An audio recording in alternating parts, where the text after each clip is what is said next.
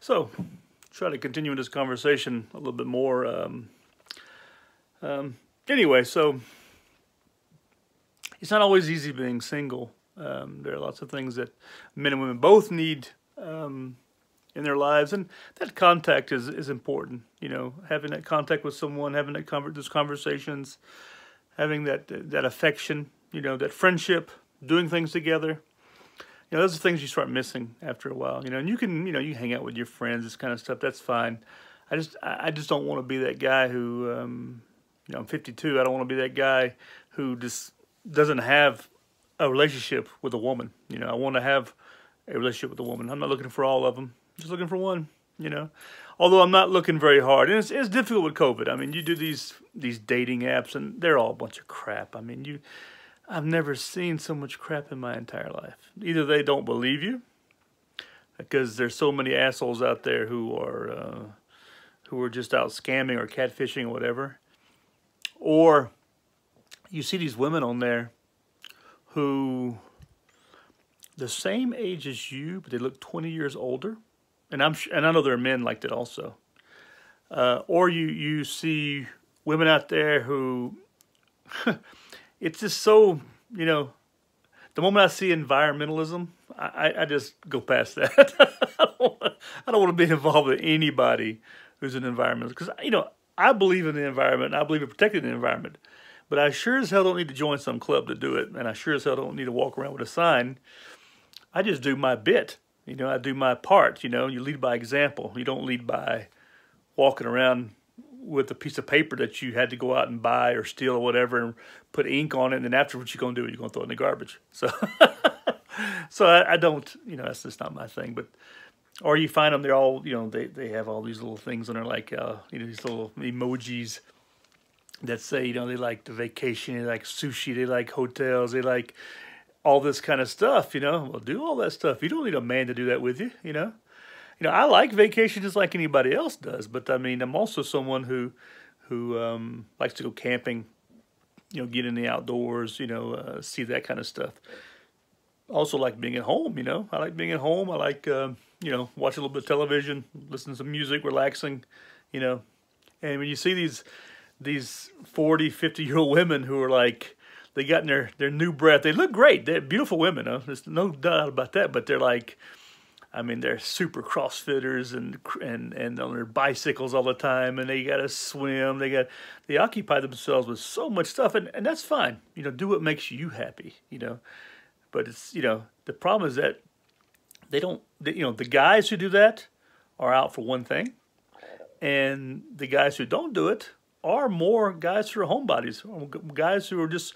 You know, I'm not, you know, I did all the high-speed, low-drag stuff in my life. You know, I jumped out of airplanes and I did all that stuff. And I don't need to do that anymore. You know, I don't need to go tandem parachute, you know. I could do it, you know, but it doesn't interest me anymore. It's like scuba diving. Even, you know, it just doesn't interest me as much as it used to. I mean, it's not that interesting, you know. By the way, I have a cat over here who's about to fall over. Look at this right here. I'm going to show you this real quick. This is his goober. There you go. He jumped off. Oh, I guess he's such a knucklehead, Cooper is. Anyway, but anyway, these relationships are hard. You know, they're not easy, and I don't want a hard relationship. I want something easy, you know. And I think anybody who wants something hard, if you have to work, if it's work all the time, I mean, who in the hell is this woman? I mean, I don't want to have to work all the time for some woman. I want to work for, you know, of course, you know, do things for us. Do things that a couple needs to do. But, you know, but you don't have to, you know, it's not like like the Germans, you know, who every Saturday morning get up and sweep the sidewalk, you know. It's like sometimes you want to sleep in a little bit. I mean, I dated a girl who 6 o'clock every morning, man, she was up and at it, boy. And then she didn't get to bed until 9:30, 10 o'clock at night, you know, and she was just already pooped and worn out. And, you know, there's no conversation. There's just nothing there, you know. It's just all about go, go, go. And you know, to me, it's you got to take a breath sometimes. You got to take a day off. You got to enjoy life. And that's always a problem with dating, if you date a woman who's got a child, because they don't have time for you. And if they did have, and if they make time for you, they're probably not making time for their children. You know, and what kind of person is that? And it'd be the same thing with a man. You know, if you're dating a man who's got kids at home, he needs to concentrate on those kids. And luckily, I'm in a situation where mine are, you know, grown and doing their thing. But they're my priority. So if they they call me, I speak to them. I talk to them. You know, I drop whatever I'm doing if I can, and they're my priority because I want to know what's going on in their lives, because their lives are part of my life. You know.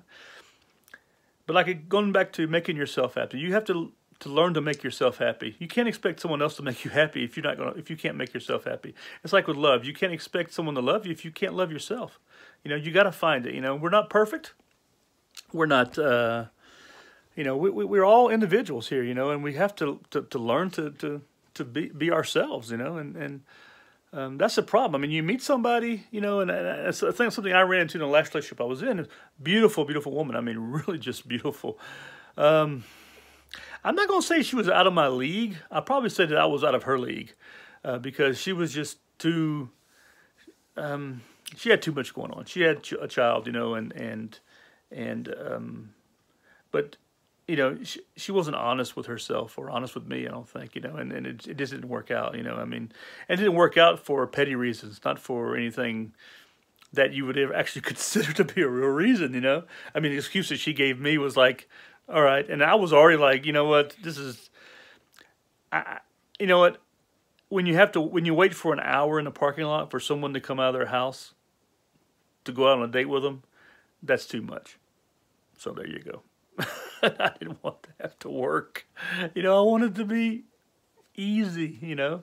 It should be easy. No stress, no pushing, no pulling. Just go with it, you know. Do whatever, you know. Be spontaneous.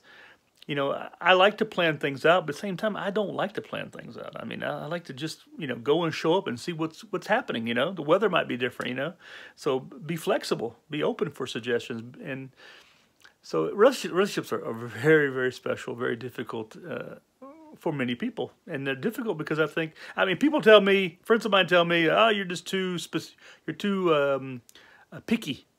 You know what? I'm not too picky. I mean, sure, look, I don't want a woman who's out of shape. I want a woman who's going to be able to keep up with me, and I need to keep up with her, you know, into whatever we're doing, you know. I mean, but she doesn't have to be super thin either. I like a curvy woman, you know. I like, you know, I got through all that high school stuff where she had to be, you know, this, that, and the other. Now, I mean, I really want someone who's nice and has those curves. Yeah, you want to be able to enjoy yourself with that, you know. But of course, not obese. You know, I'm not obese. You know, I'm a big guy. But I'm not obese, okay, and I'm actually losing weight, you know. But yeah, you want someone who accepts you for who you are. I mean, you date some chick and she says, "Oh, you know what? You could lose a couple of pounds." You know, yeah, you could win the lotto too. I mean, hell, is this why? What's up with this? Why is this all? Why are you even saying that? You know, of course I can lose a couple of pounds, just like you could lose a couple of pounds or gain a couple of pounds or get fitter or get toner or get younger. It's just not necessarily going to happen. And is it the most important thing in the world? Now, instead of saying that, say, hey, how about we, you know, you plan active things and you do active things together, you know, or you plan meals a little better, you know. You know, I've lost about 8 kilos in the past 4 months. Stress, a lot of stress, you know, just daily stress, life stress, you know. But yeah, I mean. You know, it's people make a big deal out of a whole lot, you know, and it's just not necessary, you know. If you don't like my beard, okay, tell me you don't like my beard. I'll trim it. It's not a problem for me, you know. It's not a problem for me. But at the same time, you know, don't expect me to. What do you bring into the table? I mean, it's got to be a little bit of negotiation too, but it shouldn't be that difficult, you know. Like I said, it shouldn't be work. It should be very easygoing, you know, and you got to, you know, people don't give anyone the chance either, you know. And what's sad and what's really cruel is that nowadays we're forced to go through, because of this COVID and just this whole internet experience, we're forced to go through all these pictures of people, you know, which it just says an outside thing, you know. And we've lost that that going to a place, to church or to a fair or to a public gathering or whatever, a bar, and meeting somebody. You know, I'm not a bar person. You know, I don't drink. I drink a little bit, but not that much. I'm not a. I don't go to discotheques to dance. I'm 52 years old. I'm never going to go on the damn dance floor and try to impress some chick. That's just not going to happen. You know, I'm not John Travolta. I don't have those kind of moves, you know, anymore, especially anymore, you know. But it just sort of, you know, it's just tough nowadays to meeting people, you know. I mean, I went on this night one time, and I met a nice lady. I mean, a really nice lady. Now, of course, it didn't work out. Not because of me, but because of her. I mean, she just had so many. I mean, in the end, I had to break it off with, because this was a woman. It was very, very nice, very lovely lady. It was actually a night where you go to a restaurant, like 20 people. You pay a fee to get in, and you all sit together and eat together, and you get to talk and mingle. You know, and there's like the primary meal, then the dessert. You know, and then you have, you know, before that you drink a little bit to get to see everybody, that kind of stuff.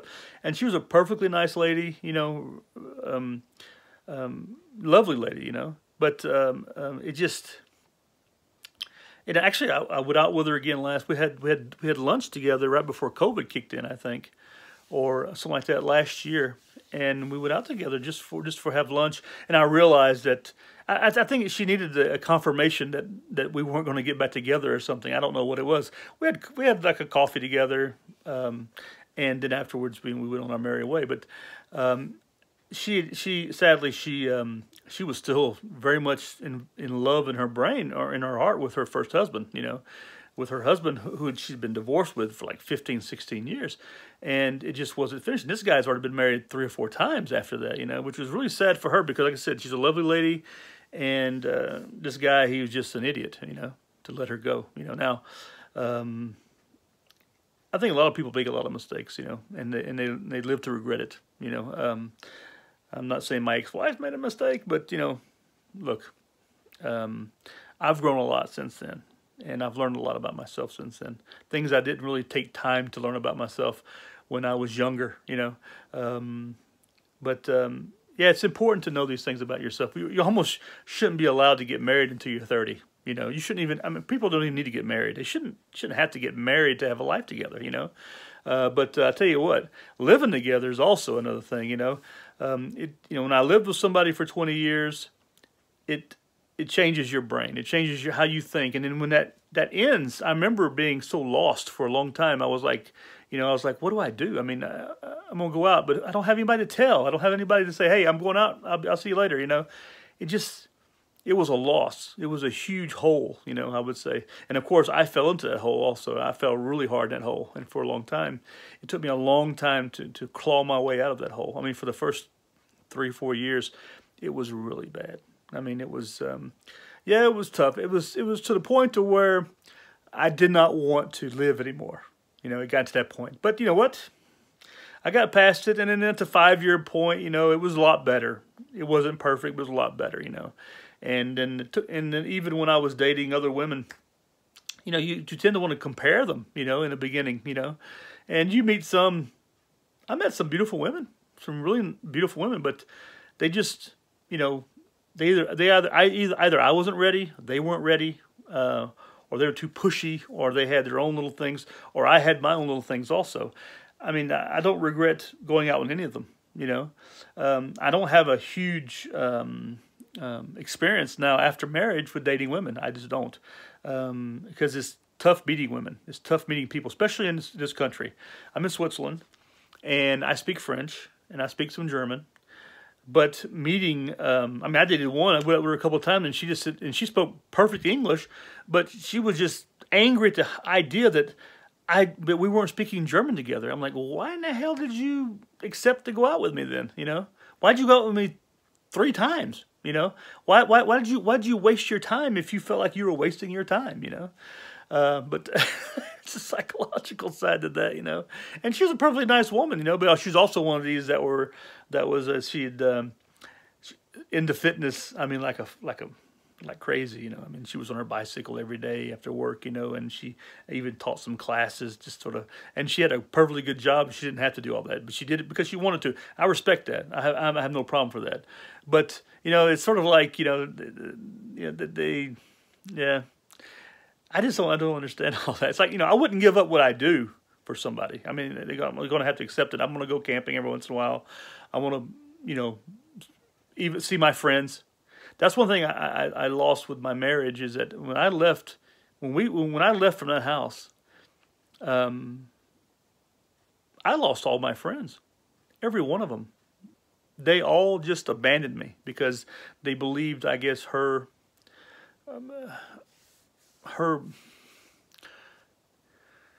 they believed her story over mine, I guess. And because they definitely didn't want my story getting out there, that's for sure. But people, there's no law that says people have to be together. They have to live together. They have to stay together. I mean, imagine that. I mean, if you live in a society where you could not, whew, that'd be a completely different ballgame. I mean, and there is a society like that. I mean, there are places in this world that and then there are places where the character of a couple, the character of an individual, is judged not on the sunny days. Sunny days are sunny days. They're great. Everybody's happy. Everybody's having fun. But it's those rainy days when tough times happen. When one does something stupid. Do you have enough heart, enough soul, enough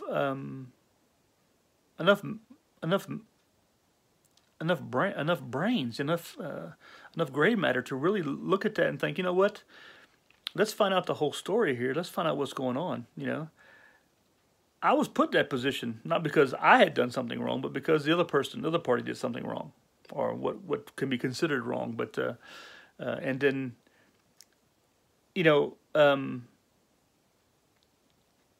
I've in the past 10 years I've come to realize that this is all 50-50. And marriages are up and down. They're up and down. Relationships are up and down. Even with your best buddy, you can tell your best buddy to go screw himself, and guess what?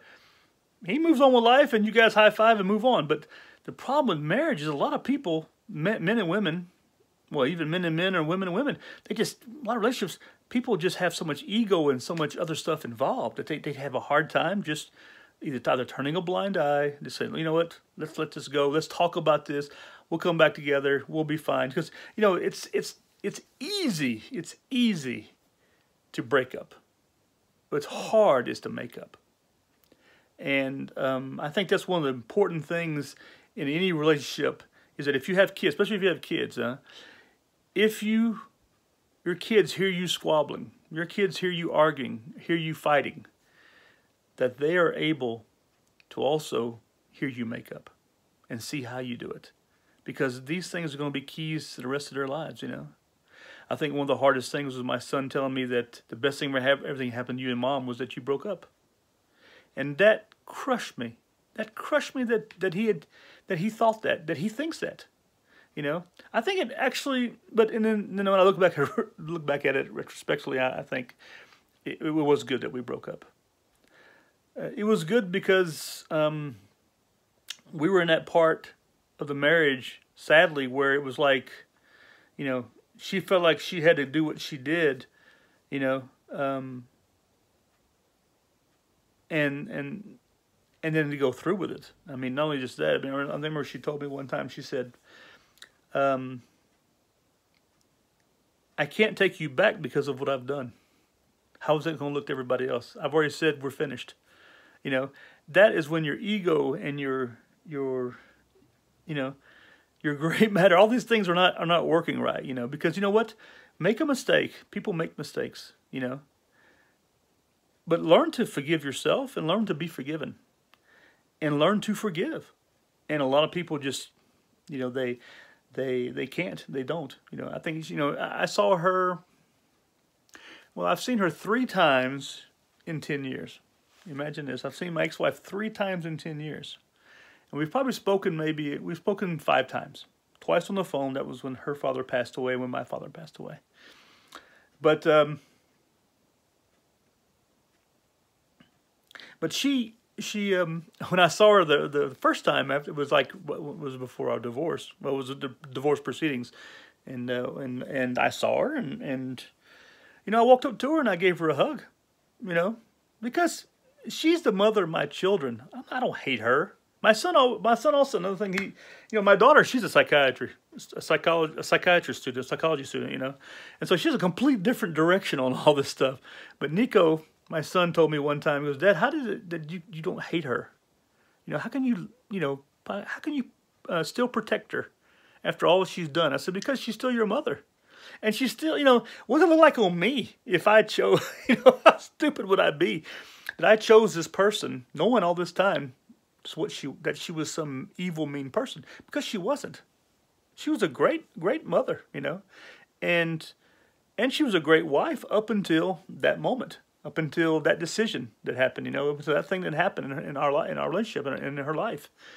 And after that, she completely turned. She became like a 16-year-old girl for years, and she completely abandoned even the kids. They lost a year of school each because of how she carried on. What she was doing.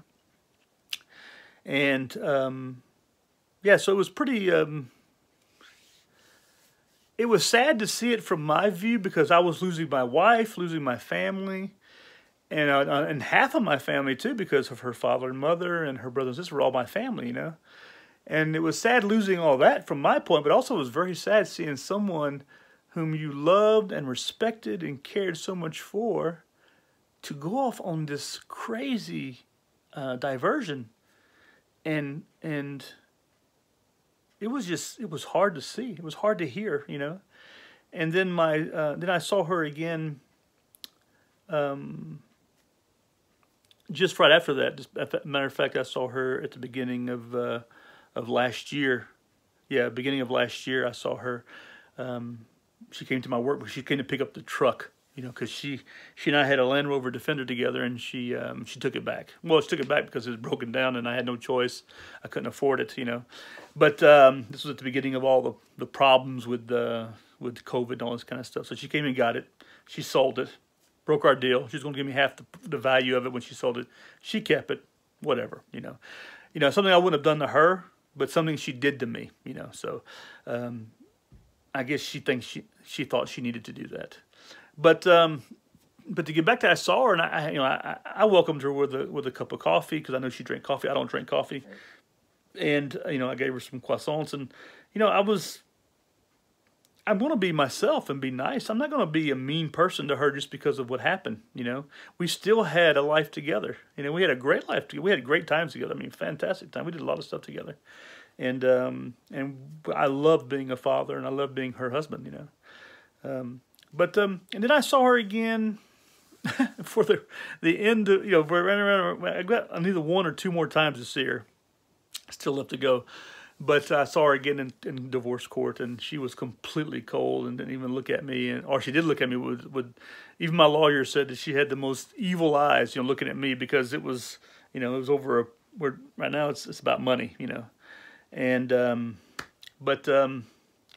yeah, it's sad to see that happen in any relationship, I have friends of mine who've broken up over, it's always over some other woman or some other guy, it's always stupid stuff, Now, if you see them breaking up because one of them's an alcoholic and beating the other one and all this cruelty, all this bad stuff, yeah, that needs to stop. There's a woman should not be with a man that beats her or abuses her in any form or fashion, anyway, either psychologically, physically, or whatever, And I definitely don't want that to happen to my daughter, and I don't want that to happen to any granddaughters I may have in the future.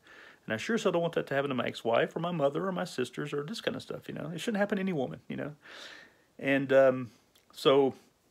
but when you see them break up because of stupidity, you think, what the hell? What are you thinking, You look at what's happening. I have a friend of mine, she broke up with her boyfriend, really nice guy. She's a great girl, and it was over another woman. She was a little bit heavier, but still looked good. But now she's like, she's lost all this weight because she just started taking care of herself, started taking care of herself. And she's a bomb, and she's just smoking hot, And this guy, of course, he's with another woman, And I guess he's happy with her, but he's not nearly as happy as his ex-girlfriend. She's much happier now, And it's over stupidity. So don't be stupid, people. Don't be stupid. Think about these things before you do it. And if you are doing it, don't tell them. tell the person you do it, just stop doing it and move on with your life like it never happened, because you need to count it down as experience. Because the last thing you want to do is hurt somebody with this information. That's the last thing you want to do. So just put that aside, move forward. Anyway, getting back to my relationship situation now is that it's a pain in the ass. You want to find somebody, and it's just not easy. It's not easy whatsoever. So, and it's hard meeting women over here, like I said, because of language, because of all this kind of stuff. It's just hard. It's a completely different culture. The Swiss woman, there are some beautiful women out there. Man, there are some beautiful, but they are so, it's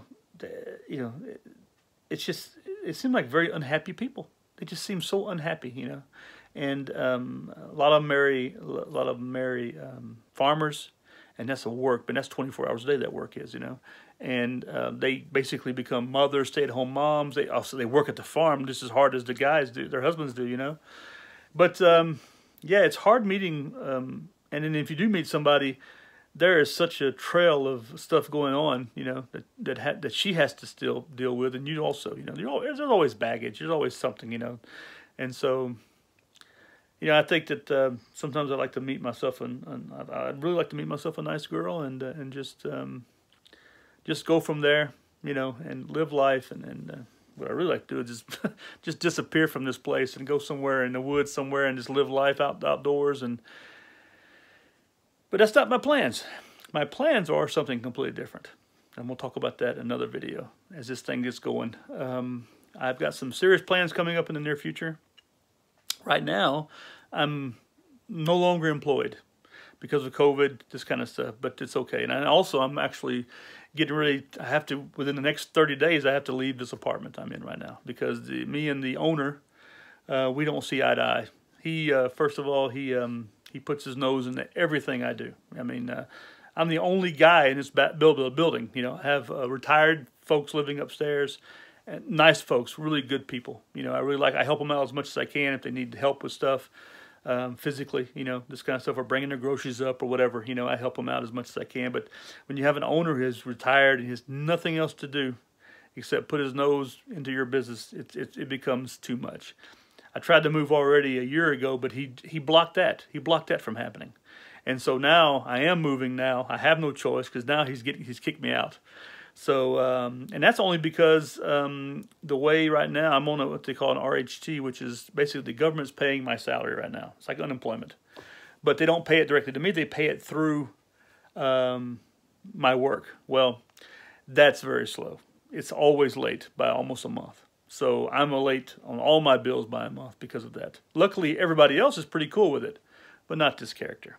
He's not cool with it. So anyway, right now I'm looking for another apartment. I've looked at several of them, and I just looked at one again today. It's a lot of paperwork you have to fill out, lots of things you have to do just to apply, and then they have to choose the best one. Luckily, what's going on for me right now is that there are lots of empty apartments out there right now, because there's a huge building growth in Switzerland. A lot of places, lots of apartments have been built, even here where I'm living. And although this is a nice apartment, I like it. It's just a little bit too small for me too. I need a little bit more size. So that's something else I was already looking at doing, was moving out. I've been here for 6 years, and it's time for me to move to a bigger place. Not because I'm expanding my what I've got. As a matter of fact, what I've got now, except for a few items, is the same stuff I've had for 25 years.